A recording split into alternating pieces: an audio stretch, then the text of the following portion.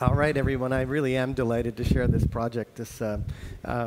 I'd like to sort of start with a disclosure, which is that I have nothing to disclose, no conflict of interest with Wikipedia, except that I love it. I wanted to remind you that yesterday, Nuno Souza offered us a quote, and he didn't tell us who the author was. He asked us to predict who it was, and many people pulled out their phones, and you did a search on some provider, and odds are pretty good that the source of the information you found was from Wikipedia. It is easily, consistently, one of the top 5 most heavily trafficked websites on the planet. So I wanted to start with a quote of the co-founder of Wikipedia, because it's a rather audacious endeavor, and I think that's wonderful. I think it's wonderful that that is the vision. And at a global health professions education conference like this one, I think we would all agree that maximum knowledge for all of the world's population would be a fabulously large data set. So let me ask, you've all heard of Wikipedia. By way of show of hands, how many of you have heard of Wiki Project Medicine? Just raise your hands if you've heard of it. Fantastic, because there's only a few people here who have learned about it, so at the very least you'll learn one thing from me today. Wiki Project Medicine is a group of all volunteers who are dedicated to improving the quality of health-related information on Wikipedia. It's roughly 250 people. Many of them are clinicians and healthcare providers. Many of them are not. But this group of volunteers have gone through the English language Wikipedia page and rank ordered the roughly 26,000 health-related topics by importance. And I want to show you the importance scale takes into account 2 very important attributes. One is the number of people reading it, but the second one is the global burden of disease. So, for example, even though dengue fever is not prevalent in the United States, it is on the top importance. So too is human sexuality, because a lot of people read about sexuality on Wikipedia. So here's the importance scale that the Wiki Project Medicine community has created. And I show it here for you just to see the examples of the kind of articles that are deemed top importance and on down the scale. All of this is available freely on Wikipedia, so you can find all of this when you do a search for Wiki Project Medicine. Did you all know that all Wikipedia articles are graded for quality? Is that something that is commonly known? So I want to show you the grading scale. Again, this is all on Wikipedia, but all Wikipedia articles start with a stub quality of an article with the first few sentences, and as people add more sentences, it becomes a start quality, C, B, and on up the scale there. The top rating is a featured article, and featured articles are featured on the Wikipedia page when they rotate which articles are featured, hence the term featured. And you can see here some examples of some health-related topics that are at those different levels of Wikipedia quality. Again, this is on Wikipedia, so if you clicked on those blue links, you would see the criteria to achieve that grade or that quality on Wikipedia. When you mix those 2 things together, the importance scale from the Wiki Project Medicine and the quality scale, you have a beautiful image that's available on Wiki Project Medicine's page, which shows you effectively the most impactful work that we might want to do if we wanted to improve Wikipedia's quality in the healthcare space. So as you can see, there's only about 100 top importance articles in the English language, and 18 of them are at C quality. So there's a lot of work to do in improving the quality of those articles. So here's an example. On English language Wikipedia, schizophrenia is a very densely referenced article. And if you look at the top there, you'll see there's an article tab. And right next to it is something called the talk page, where people who care about that topic are engaging with each other about the topic. If we click on that talk page, you will see a list of all the communities that are interested in that topic. And I will show you here that this article is considered a featured article quality, and it's rated as top importance on the Wiki Project Medicine scale. Here's another example. In this case, the American Rontgen Ray Society. I'm showing you this one specifically because you can see the entirety of the article here on the slide. Exactly 4 sentences, 3 of which have been referenced. And if you click on the talk page, you will see that in this case, the article is considered low importance, and it's a stub quality article. So if you learn nothing else from me today, whenever you go to Wikipedia, just click on that talk page to get a sense of what the degree of quality of that article is, and you'll get a sense for who cares about it and who wants to make it better. So we at UCSF decided to get on board with this community. And 3 years ago, I started an elective for 4th-year med students to be partnering with these efforts. It garnered a little bit of press attention because medical students and Wikipedia is a sexy topic for the press. But as you said, our students are going to Wikipedia all the time. There are some studies that suggest 94% of medical students use Wikipedia. I'd be willing to bet it's much higher and much closer to 100% now. So everything we've done at UCSF is on Wikipedia. When we designed the elective or the course, I realized that I had to put my money where my mouth is by making it all publicly available for everyone to see, as opposed to behind a firewall or a course management platform or a platform. So if you search for UCSF Wiki Project Medicine, you'll see our Wikipedia page. I want to share with you that we have now offered the elective 5 times over the last 3 years, with a total of 50 4th-year or final year medical students completing the elective. And what I'd like to do today is share with you some data, some results about the impact of the course. So because we were the first ones to design this, there really wasn't a model that we had in mind for how we would evaluate it. So we used some principles of emergent design in thinking about how would you measure this new concept. So we came up with 3 broad categories of outcomes that we wanted to measure. And I'll label them for you as what is the impact on the medical students who complete the course. For that domain, we chose to do qualitative research. We did mid-course one-on-one interviews that were semi-structured, that we audio transcribed to look for themes. And at the end of the course, we did a focus group with all of the enrolled students to hear the variation in their opinions bouncing off of each other. The second broad domain we chose to measure was the impact on Wikipedia readers themselves.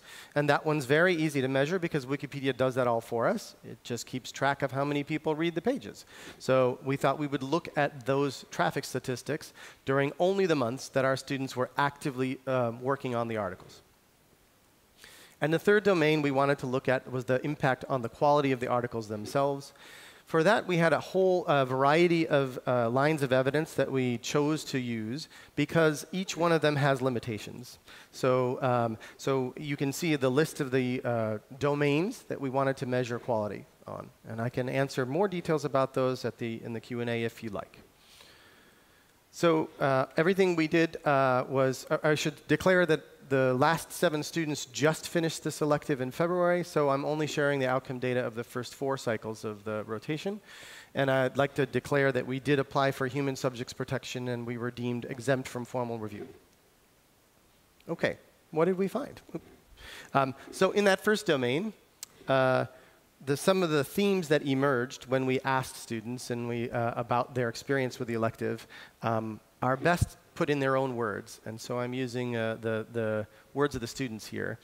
A couple I would highlight to you. One of them is just this notion that it's hard to delete other people's work. I didn't expect that. And it was interesting because medical students are knowledgeable contributors and very well be that the work they're deleting is from someone who has less knowledge or experience or wisdom than they do, but they still found it very hard to delete off of Wikipedia. The sandbox thing, the red quote, is interesting because normally medical students, certainly I imagine this is true in your institutions, like to buff and polish their work until it's just perfect before actually then giving it to the faculty member to grade. And that's so deeply ingrained in their training so far that, that they had a very hard time editing live on Wikipedia.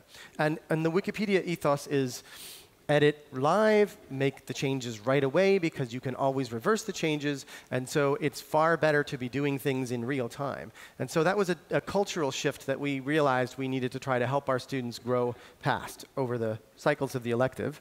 And then, frankly, they love Wikipedia, and so they love giving back to that source specifically.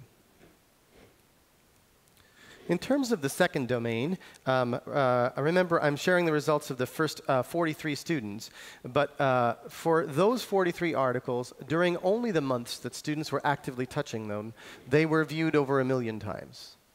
Now, that's pretty impressive and staggering when you think about it, that many eyeballs have been reading those pages. No, I'm not suggesting it's that many people. Certainly people go back to a page multiple times, but I don't know of any 43 physicians that can see that many patients in a month. In terms of the third broad domain, the impact on the article quality, lots of lines of evidence. What I would summarize for us today is that there was wide variation in these 43 students' performance. But acknowledging that wide variation, in total they made 1,500 edits to Wikipedia. They added 498,000 bytes of information. One student added as many as 66 references to one article. One student took away as many as 64 references. And in total, they added 274 references to the articles they edited. Additionally, we saw modest but consistent gains in these other domains. Now, I want to talk a little bit about downstream consequences of the engagement. So the students all were doing this work for a full month of immersive experience for me. There was no other coursework they were taking. It was equivalent to a fourth-year elective rotation. But we can also look at whether they were contributing to Wikipedia after they finished the course. So in that regard, I can tell you that to our knowledge, no more than one student has gone on to continue contributing to Wikipedia. Of course, they're interns and first-year doctors and residents, and so I suspect they're kind of busy with patient care, which might be why they're not actively contributing again.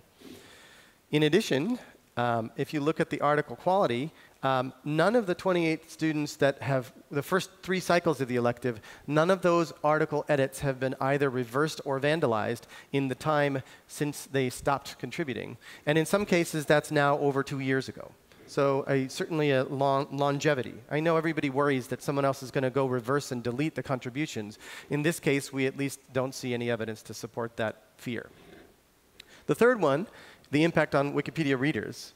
If we look at from the time our students stopped working on Wikipedia until last October, just as an artificial end date, those 43 articles have now been viewed over 22 million times. Now, I'm not proving anything that we don't already know. People read Wikipedia. But what I find staggering is just the volume of people reading health-related topics on Wikipedia. OK. So now I want to share with you that a lot of wonderful innovations have been happening since we started this elective. So it turns out that there is an entire spin-off foundation from Wikipedia called the Wiki Education Foundation. Their website is wikiedu.org. And this is a screen from their web page. They have resources for faculty who want to teach with Wikipedia. They ask the audacious question, does editing Wikipedia change a student's life? And that sounds just as audacious as Wikipedia's goals overall. But I have to say, when I look at some of the quotes from students who have contributed to Wikipedia, I think it does change their lives. I think it does because they actually move from being digital native consumers of information to future digital contributors to the internet-connected world we live in. So those are some quotes from some undergraduate students from different institutions. Thus far, in the Wiki Education Foundation, there have been 14,000 students that have contributed to Wikipedia as a course assignment. And you can see that 92% of faculty members who use Wikipedia editing as a course assignment would do it again, because they found it to be incredibly useful for their students. So, so we started partnering with the Wiki Education Foundation in our efforts at UCSF.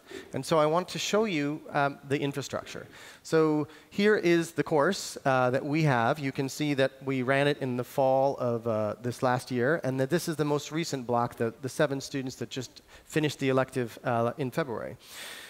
And when you click on the course page, you'll see that they have the infrastructure for us as faculty members to design the course assignment as your local context dictates, or as you wish to include it into your local curriculum. So in our case, a month-long immersion course, you can see that I had some volunteer guest lecturers.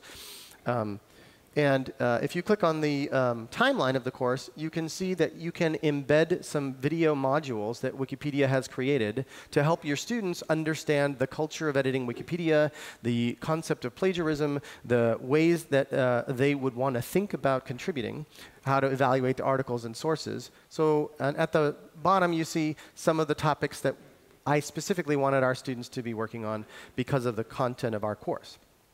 It also allows you then to track student adherence. So I had 7 students. You can see the first 5 listed there. And you can see that all 5 of them completed all 8 of the required training modules at that snapshot in time when I took that picture. Up at the top here, you can see that Wiki Education Foundation makes it easy for you to assign articles to the students to work on and to manage enrollment. In this particular case, I had the 7 students choose one article to work on as a collaborative team, and they chose, as you saw, the hepatitis article. So that one article, during the month that they worked on it, they made a total of 347 edits.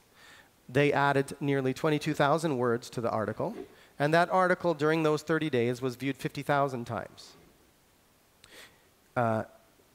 Here is the fruits of their effort. Here's the Wikipedia hepatitis page. And if you click on that talk page, you will see that this article has now been rated a B quality. So they were able to successfully move it all the way up to the B quality level, and it is one of the top importance articles that I showed you at the beginning. If you look further on that talk page, you will see my students are actively engaging with the Wikipedia community about the work they're doing. So these are my students' comments about the work they're doing. They chose each of them to work on different sections of the article and declared that they were UCSF medical students. And at the bottom here, I'll show you that there is a Wikipedian who is engaging with my students about something they're messing up with. And it had to do with the formatting of the references. So potential partners for us as faculty members who we have not historically thought of as partners. OK. So let me just declare, like any good researcher or scientist or education researcher, that there are limitations to our work. So this is only 43 students so far. These are early adopters, so it very well may be that they have more typical enthusiasm for being digital contributors. I doubt that, but that's just a surmise on my part. And this is a one-institution study, so certainly it may not be generalizable to other medical schools. At the same time, we are in press for a manuscript representing more detailed description of all of our work. And I would like to more systematically analyze the results of those last group of 7 students. I actually think that collaboration made them edit more and do more, but I'd like to interview them and get a better sense for that hypothesis on my part. We are now beginning a collaboration with the UCSF pharmacy students, where a colleague of mine has begun having her students contribute to medicine-related articles as part of the pharmacy school curriculum. And I would love, love, love, love to partner with other medical schools to see other schools emulate, or what I would describe as copycat improvements to our work in the local context that each of you are in.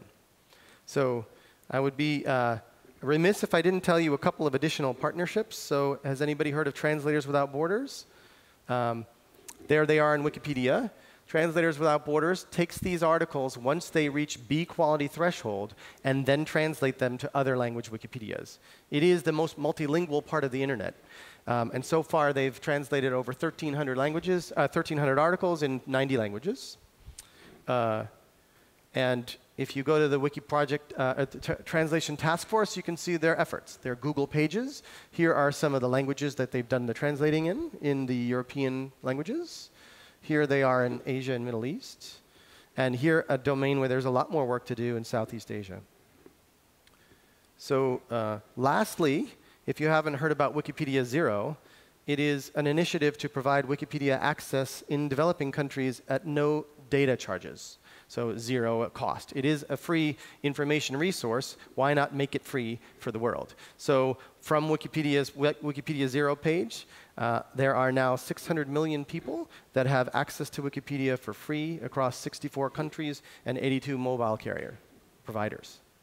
So putting that all together, I would offer that what we are doing, and I invite you to do, is have your students produce high-quality health information to the world's population in the language of their preference, in the way they already access the internet, and for free. Let me close by acknowledging my co-authors and co-colleagues without whom I wouldn't have been able to do any of this work.